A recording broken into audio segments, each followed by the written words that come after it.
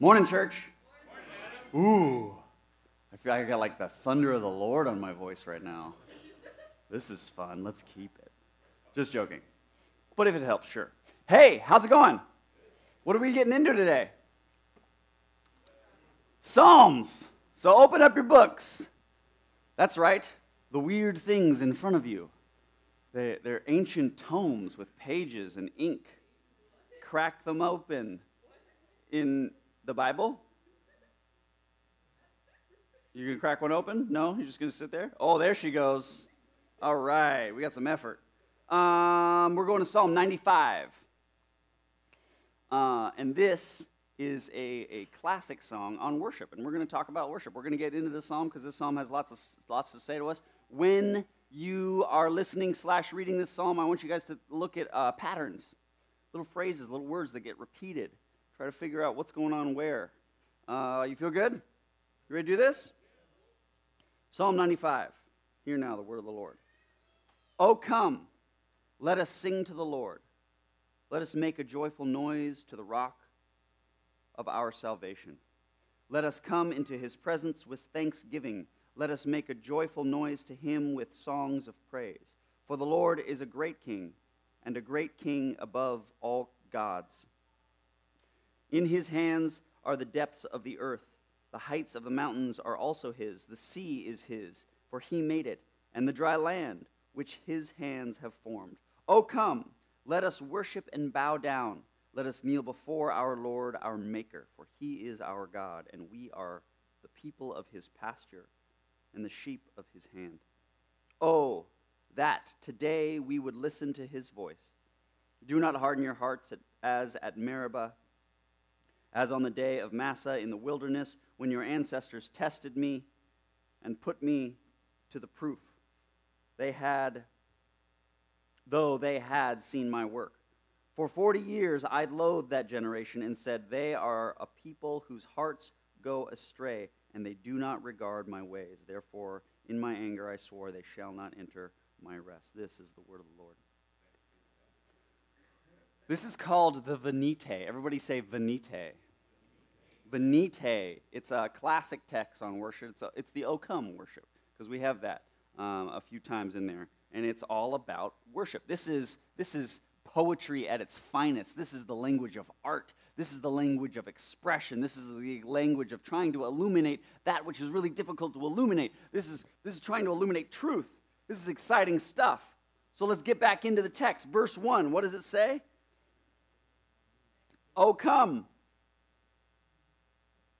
Let us sing to the Lord. Let us make a joyful noise, the rock of our salvation. This is the language, asks a few questions. This psalm says, what is worship? Number 2 question is, why do we worship? Number 3 question that we should ask ourselves is how? How can we worship better? How can we be better worshipers? So first, let's ask the question, what is worship? Worship is the act of ascribing ultimate value to something that engages your entire being, mind, will, and emotions. And all of those 3 notes or themes get hit on in this psalm. Verse 1, O come, let us sing to the Lord. Let us make a joyful noise to the rock of our salvation. Let us come into his presence in thanksgiving, and let us make a joyful noise to him with songs of praise. Let us leap out of our own skin. Let us make a joyful noise. Have you ever made a joyful noise? Church, are you awake? Woo! Let us make a joyful noise. This psalm is saying, don't just sit in your pews and look up dead-eyed at whatever's happening in front of you. This is let us make a joyful noise to the Lord. This is let your emotions erupt within you. It is okay to be excited. It's okay to be overwhelmed and overflowing with joy and exuberance and excitement. In my house, it's rough sometimes because my wife is really, really good at music, but that also means her ears are like intense. They are lasers. They know notes of. She can identify the notes with which you speak. Like she's weird. But that also means that I can't like, shout with exuberance real fast. And she'll be in the house, and I'll make a loud noise, and she'll be, shh. I think she also grew up in a house where that was not a thing. And it's hilarious, because I'm like, girl, when can we make noise? When? Is it okay to be loud and excited? And it's also funny, because she's a singer. She does it for a living. What? This is a house of worship, and it should be okay to make a lot of noise. I'm happy that our band makes a whole bunch of noise. It's good for us. This is the language of emotion. Bump down to verse 6. Oh, come, let us worship and bow down. Let us kneel before the Lord, our Maker. Let us kneel before the Lord, our Maker. This is the language of the will. It takes something for you to bow down. It takes a certain desire and will. You have to bend your will. You have to bend your pride to take a knee before someone who is greater than you. Amen? This is the language of the will. Bump down again, verse 8. Do not harden your hearts, as in Meribah and Massah in the wilderness, when your ancestors tested me. Now, we've got a weird thing. It's called English, and it has certain colloquialisms where when we talk about the heart, we think feelings, emotions, and stuff. But the Hebrews, I think, had it right.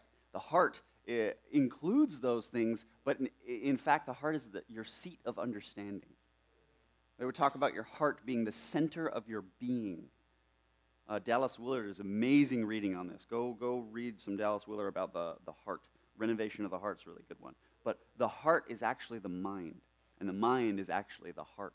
So when people are talking about the mind, make sure you're referencing, what is the mind? The mind is the seat of understanding. How I understand myself, the world, the universe, God, and everything, everyone, and everything in it. The heart is the seat of understanding. Do not harden your hearts. Do not close down your hearts. We live in a culture right now that is loving the aspect of closing down our hearts to one another. Amen? We can't listen to one another. We have no dialogue or conversation with one another. We're constantly fighting and in fear of one another because we've hardened our hearts to one another. Do not harden your heart to the Lord. This space, a space of worship, a space in your day-to-day life, Monday through Saturday, let alone Sunday, is a place for you to not harden your heart to God. Do not close yourself off to what He might have to say to you. You can also follow that up if you want to get super biblically nerdy.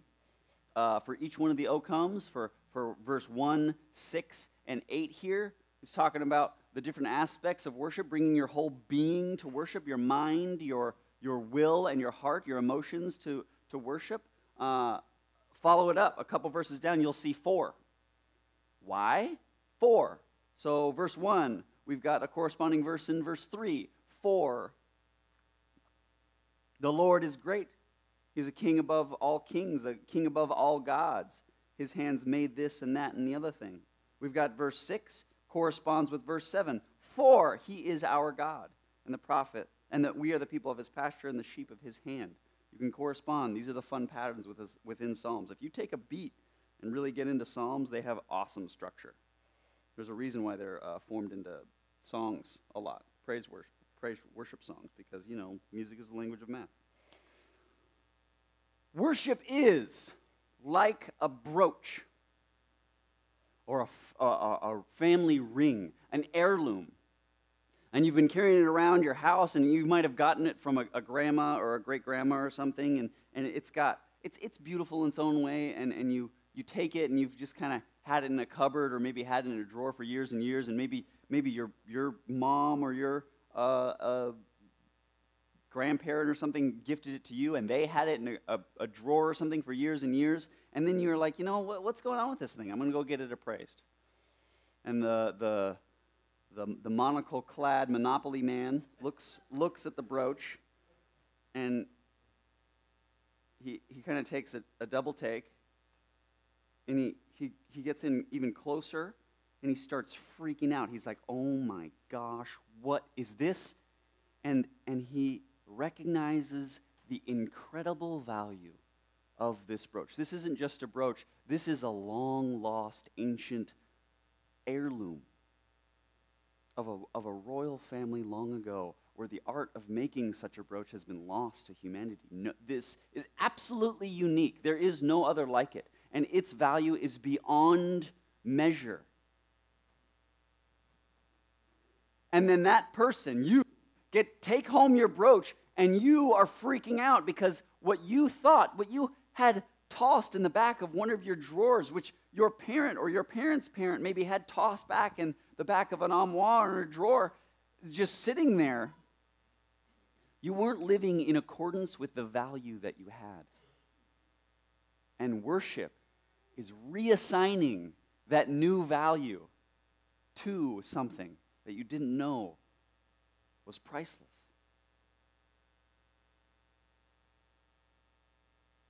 Worship is an act of ascribing ultimate value to God. You want to talk about decisive validator? When forming an identity, this is the foundation of formation, right? How do we form a Christ-centered identity? It's understanding the value of what you have in front of you, the value of God, the value that of a God that actually gives you value. But that kind of leads into our second point, or our second question, which is, why should we worship? And to answer that, the Bible tells us, Jesus tells us, and good, secular writers tell us, you're worshiping anyways. Everyone worships. We were designed to worship. You can't help but worship.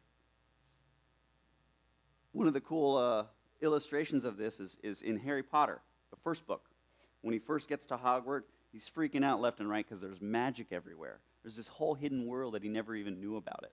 And one night he's going around the castle like you do as a wizard, and he stumbles into this room and he unveils this giant mirror, and it's the mirror of Erised.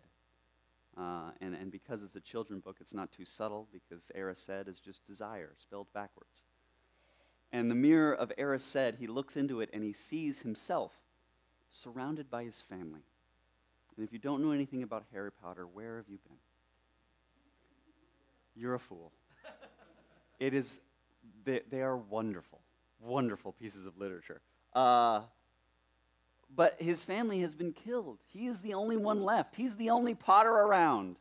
And he's surrounded by his dead family.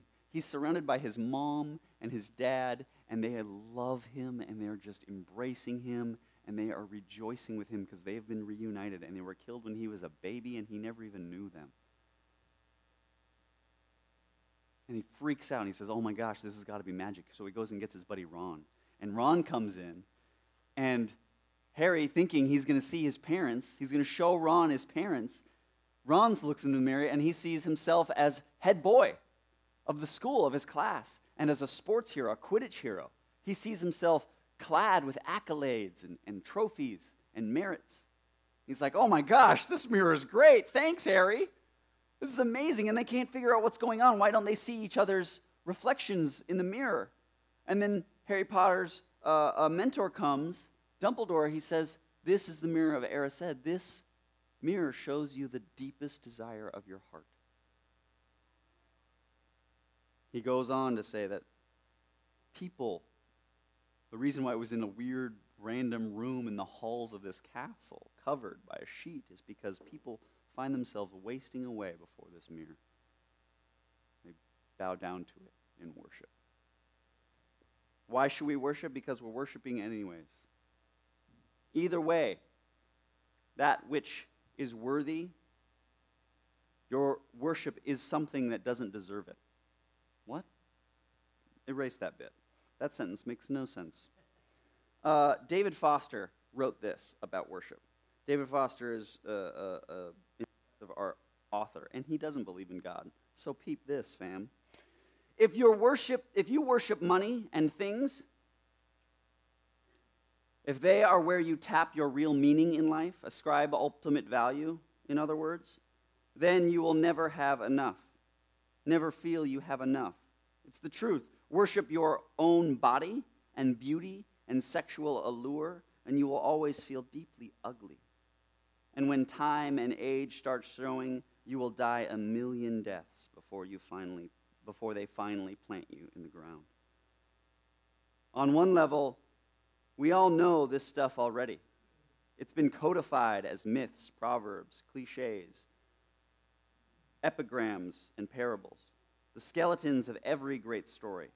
The trick is keeping the truth up in front in daily consciousness. Worship power. You will feel weak and afraid, and you will need ever more power over others to keep that fear at bay. Worship your intellect as being as smart as possible. You will end up feeling stupid, a fraud, always on the verge of being found out, and so on and so on. Some people freak out when they break up. When they lose a relationship, they freak out. They don't know what to do. Some people don't. Some people have no problem with that.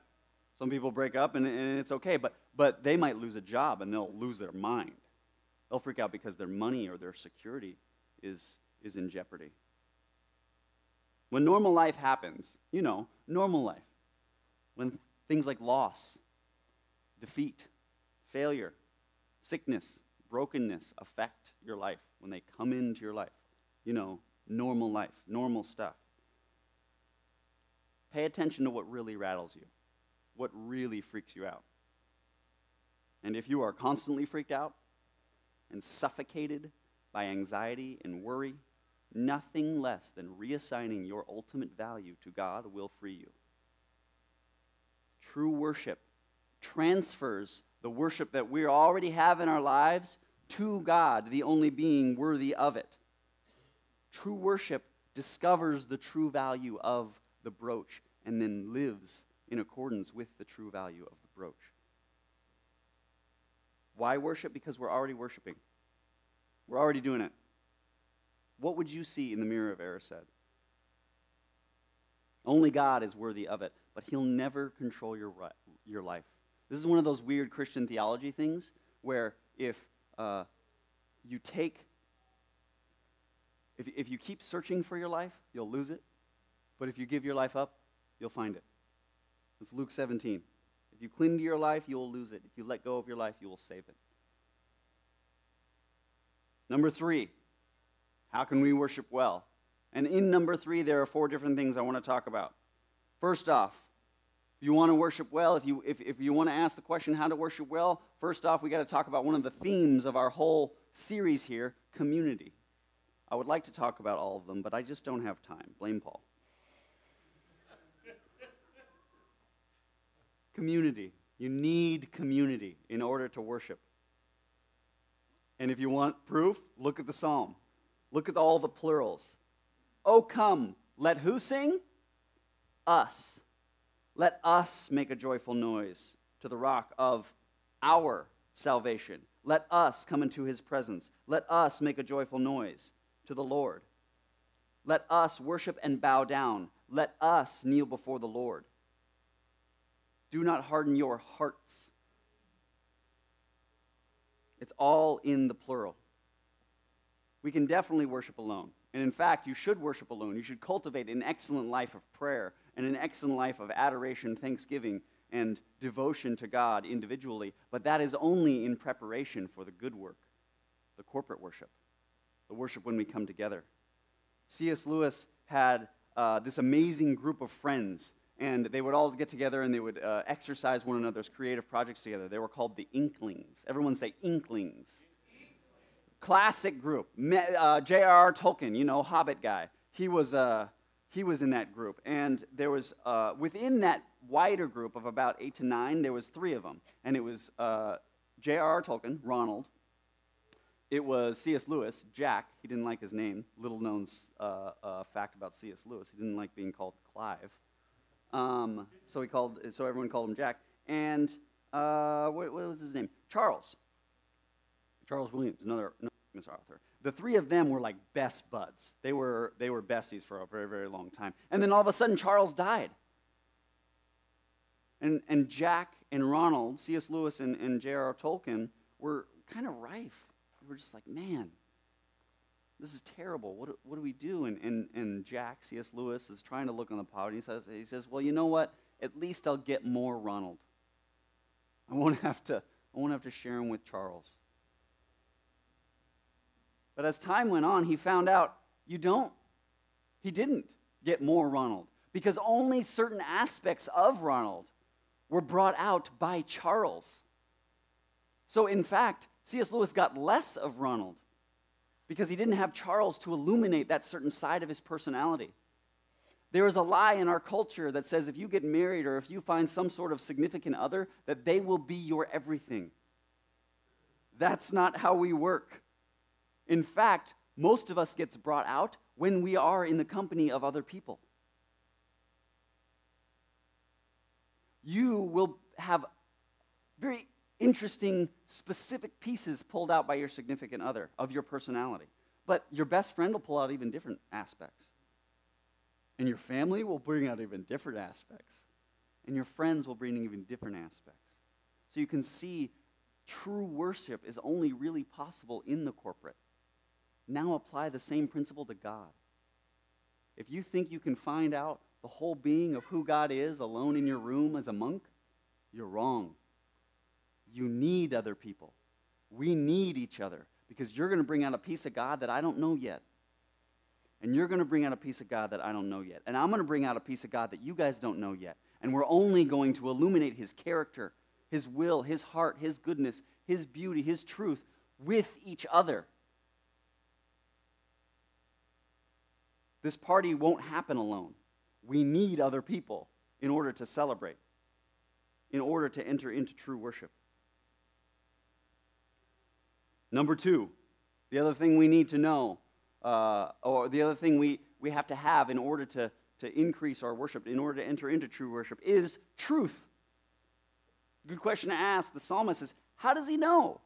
How does he know that the Lord is great, the King above all gods? In his hands are the depths of the earth. He created the mountains and the seas and the land. How does he know he's our maker? And what the psalmist is doing is he's standing on the tradition and on the wisdom of the prophets, of the texts that have come before him. He's trusting in truth that which has come before him, that has been tested. Furthermore, one of the things that you need to worship, you need trust in that which comes before you, which is basically the basis of all education. So don't throw too much salt on that, because you'll undercut anything you think you know, because you got that from somebody. And then secondly, it cuts you off from community. If you don't worship in truth, if you don't worship with other people, oftentimes you'll want to create your own God. And when you create your own God, which is what we're all doing anyways, by the way, remember the mirror of Erised. But if you create your own, like, Jesus-type God, instead of the God of the Bible, instead of the God that pushes back against you, you'll have a God that doesn't push back against you. You'll have a God that doesn't challenge you. You'll have a God that doesn't piss you off. You'll have a God that doesn't grow you. You'll have a God that never disagrees with you. You'll basically have a lapdog for a God. Who wants to worship that? You got to clean up its poops. It's weird. Furthermore, the last thing is you've got to worship. You need brutal honesty for truth. You need brutal honesty in your prayer life, and you need brutal honesty in your worship life. In order to get genuine, transformative worship, you need brutal honesty. You need brutal honesty in your prayers that lead you to brutal honesty in your worship. So it's way easier to come to God and worship, to bow down and hit your knees before the Lord when you've come to grips with all the shame and guilt and faults and failures that you have in front of God. It's called confession. It's a beautiful virtue and art that a lot of Protestant denominations have lost. It's so much easier to hit your knees and proclaim your love for God when you've confessed that you're a self-absorbed little idiot. Amen? When you've been a royal dippy-doo-dah to your favorite person in the world. When you've come clean about how you cussed out that person who cut you off in traffic earlier today. Or even more closely to home, when you've cussed out maybe your coworker or your boss in your heart because they did something that maybe you didn't like and you were just on one on that day. It's pivotally important to be brutally honest. It's pivotally important to be brutally honest because oftentimes we lie to ourselves and we convince ourselves that we're doing okay and we're fine when we're in desperate need of healing and reconciliation. Amen? Worshiping in truth is worshiping in honesty. Number 3, third thing we need, the Spirit. Now, although the Spirit is not mentioned anywhere in this text, it does continually reference to coming into the presence of the Lord. You need to be in the presence of God. Even if you're worshiping alone individually, you're still in the presence of the Spirit, and you need the presence to access all the different aspects of your being when worshiping. Look at verse 2. Come, let us come into his presence with what? Thanksgiving. Look at 6. Oh, come, let us worship and bow down. Let us kneel before the Lord. Let us come into his presence, our Maker. The Spirit, worshiping with the Spirit is like being a good sailor. Sailors can't make the wind, but they can make a lot out of it when it comes. Amen? You need the Spirit. Number 4, rest. Now, if you look at this psalm, it's like boom, it's got 3 different sections, and then you look at this third section, it kicks off at the end of verse 7 and kind of with verse 8. Do not harden your hearts as at Meribah on the day of Massah in the wilderness, when your ancestors tested me, they put me to proof, though they had seen my works. For 40 years I loathed that generation and said, they are a people whose hearts go astray and do not regard my ways. Therefore, in my anger I swore, they shall not enter my rest. What a weird turn. Amen? Read this thing. Oh, come, let us sing to the Lord. Oh, come, let us worship and bow down. Woe to you. That's a weird turn. Why? Why go in this direction? And what does it end with? What's the very last word in the psalm? It's the number one thing. It's one of the most pivotally important things that we need. And at the end, he says, you're not going to have mine. Or rather, your ancestors didn't. Why does it take this turn? Look at the New Testament, at Hebrews. And Hebrews makes a really big deal out of this specific psalm. Now, God says, they shall never enter my rest. This is how it ends. The author of Hebrews asks a very poignant question. If it's true that Joshua, remember, the Hebrews had spent 40 years in the wilderness, and they'd goofed off during that time. He said, okay, the older generation isn't even going to enter my land. We're going to sit there in 40 years, and a new generation is going to come up under you, and they're going to enter the land. So Moses, who's a part of that older generation, doesn't even get to the promised land. The promised land, which is filled with milk and honey. The promised land, which has been promised to you by God so that you might find rest. They don't get to go. Instead, Joshua leads the remnant of the Israels into the promised land, and they are the ones who find rest. They are the ones who enter into the land of rest. And the passage in Hebrews here is basically asks, if Joshua leads all his people into the land of rest, why does he still make an issue of what David says later? Today, if you hear his voice, do not harden your hearts. For if Joshua had given them rest, God would not have spoken later about it another day. There remains then, there's something in addition to, there remains then a Sabbath rest for the people of God. For anyone who enters rest also rests from their work, just as God did from him. So, the Sabbath isn't about just not working on Sunday. There's something else going on.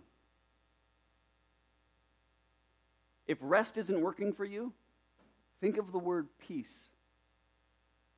Are you at peace? Physical rest is a must, but it's referencing something deeper.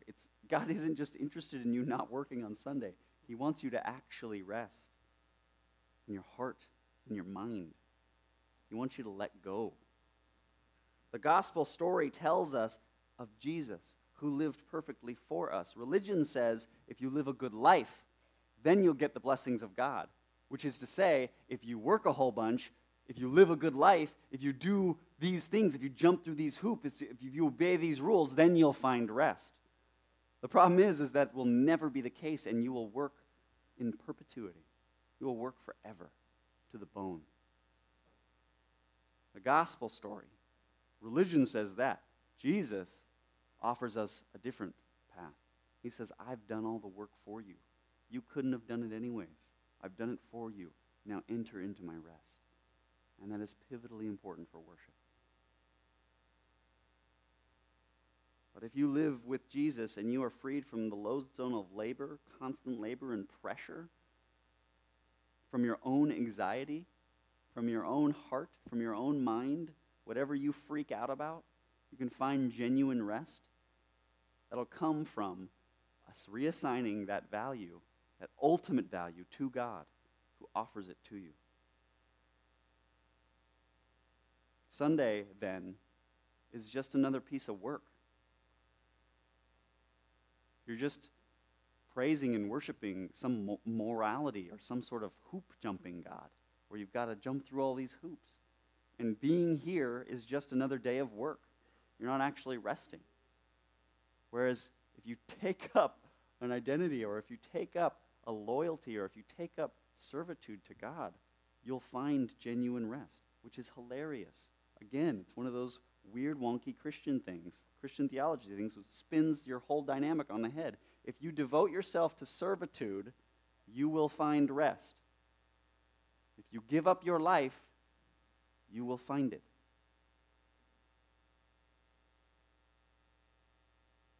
You'll find peace.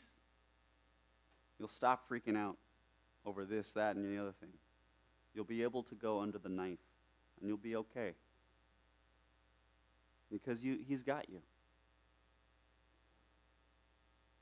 Church, you have an opportunity here, in this space, in these brick walls, to cultivate a space of worship. In these seats, in these pews, this space of transformation. However, it's on you and no one else to make it so. So show up on time. Because you're robbing no one but yourself. And I don't mean show up on time in order to bear witness to the announcements or an extra worship song. Show up on time, don't stand up, don't sing, sit in your pew, but show up on time in order to give yourself more time to get yourself centered, to get your heart and your mind in a place where you might be able to commune with the God who created you. So you might be able to commune and enter into worship with one another to bring out those different aspects of God's personality that you all need to enter into his presence healthily anyways. You're only robbing yourself.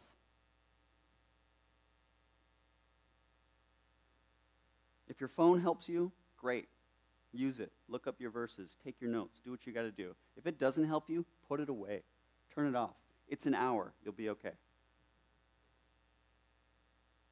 Do what you got to do. This is your space. Transform it.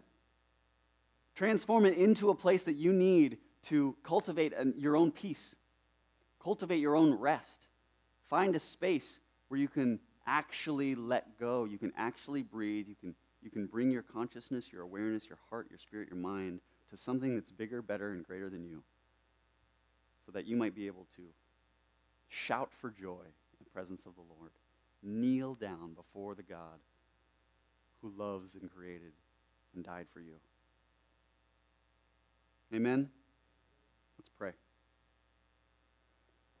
Father God, thank you so much for, I don't know, for everything. Thank you for creating us to worship. Lord, forgive us for worshiping everything except you. Thank you for forgiving us for being a wayward people who forget who you are, who don't know your value. Lord, help us. Give us eyes to see, ears to hear, senses to be aware of your true value. Like the monocle and the brooch, Lord, reveal to us how incredibly valuable you are. And may us then respond and act accordingly. In Jesus' name we pray. Amen.